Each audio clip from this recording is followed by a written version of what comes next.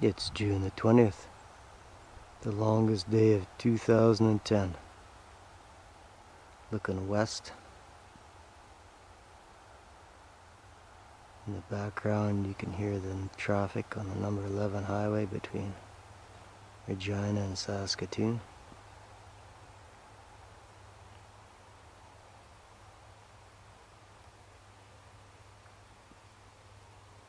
And that is Tregarva, Saskatchewan.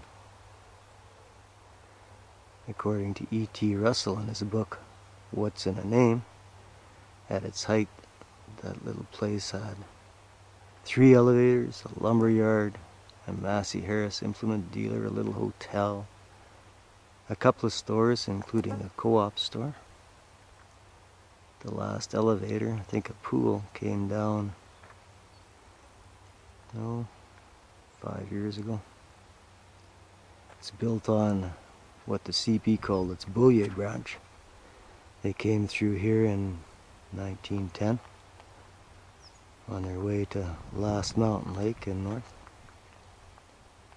This is looking north up the Tregarva grid road. Tregarva is apparently named for a character in a British novel of the late 1800s.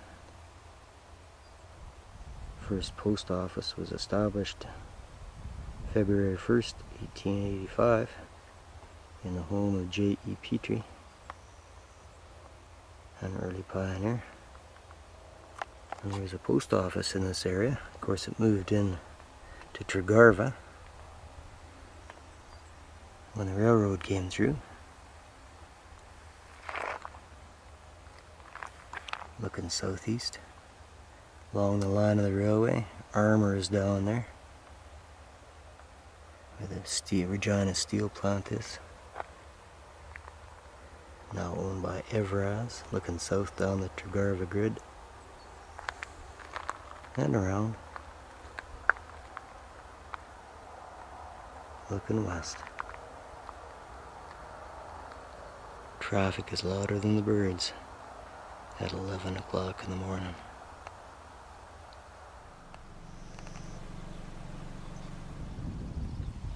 Looking northwest along the line that CP laid in 1910, the Bullier branch. Tregarva station would have been right in here. Initially CP didn't drop off a station, just laid in a portable in about 1914, but soon got upgraded. Elevators would have been along here.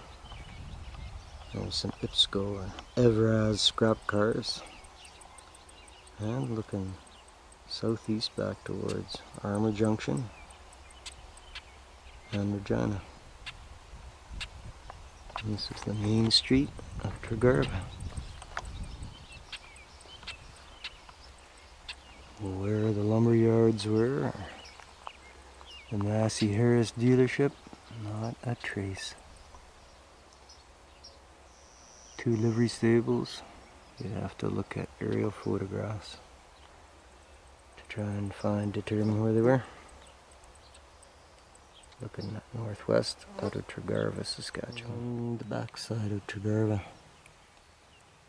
Old post office since 1970. Pick your mail up in Regina, I guess. CP Communications Tower.